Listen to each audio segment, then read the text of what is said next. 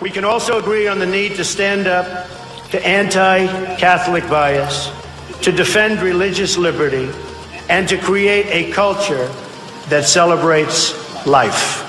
And then he goes on to say this. And we've got to come together, not only as a nation, but as a world community. Thank you very much. God bless you, and God bless America. Thank you. Thank you. So he's talking about the one world government there. And we've got to come together, not only as a nation, but as a world community. And he says the religious leaders here are to be an example for everybody else. And the great religious leaders here tonight give us all an example that we can follow. Okay, I don't think they're probably that good of an example. In the scriptures that we Jews and Christians and Muslims cherish,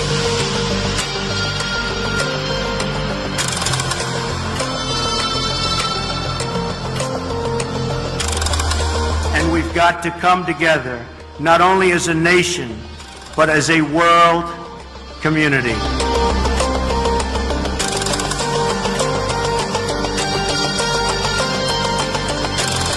This cross, this thing, and there's a crown above it. We couldn't make out what these different medals are there on his shoulder. But let me just show you what this thing is. This is the Order of the British Empire, OBE, for God and the Empire. You say, what's significant about that? Well, this order, if you do the research into it, you can look into it more, but it's a British Commonwealth order. In other words, it's people that are subservient to the throne of England, the throne of England being subservient to the Vatican.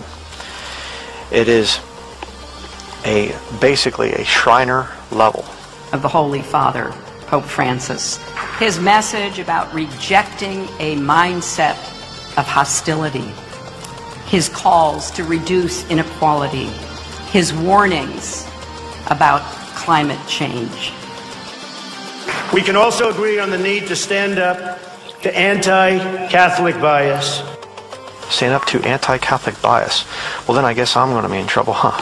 Because I'm anti-Catholic. Because I'm against Roman Catholicism. Oh, but he's the lesser of two evils, right?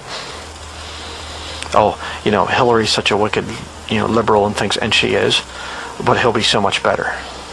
They're both servants of the Vatican. So, folks, this is all in control of the Jesuits.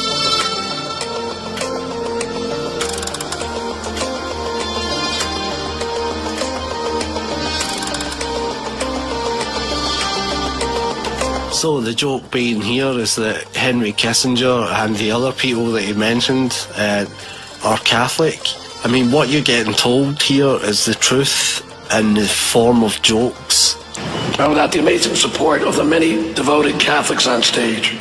You know, Catholics like Henry Kissinger, Howard Rubinstein. Right, all Jews, apparently, and according to the internet conspiracy truthers, the Jews run the world. So this guy's telling you the truth here in the form of a joke. And without the amazing support of the many devoted Catholics on stage. You know, Catholics like Henry Kissinger. Okay, because they're not Jews, they are Catholic.